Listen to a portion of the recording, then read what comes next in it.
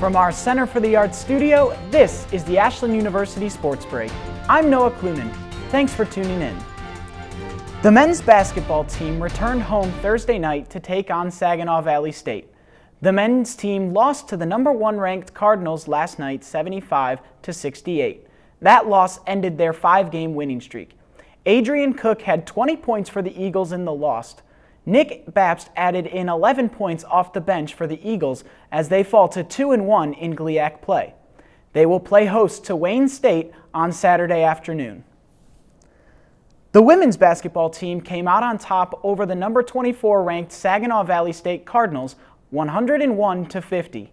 Kelsey Peer paced the Eagles with 21 points, followed by Lena Snyder, who had 19 points.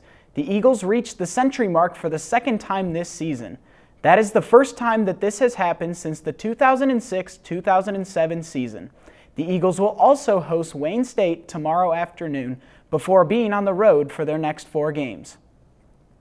In other sports, the Ashland track and field team will be back in action on Friday and Saturday as they will compete at the Golden Flash Gala at Kent State in their second meet of the year. Both the men and the women's team are ranked 6th in the country.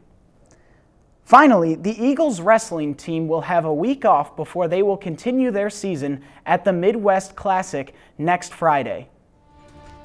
That's it for this edition of the AUTV-20 Sports Break. I'm Noah Cloonan. Thanks for tuning in.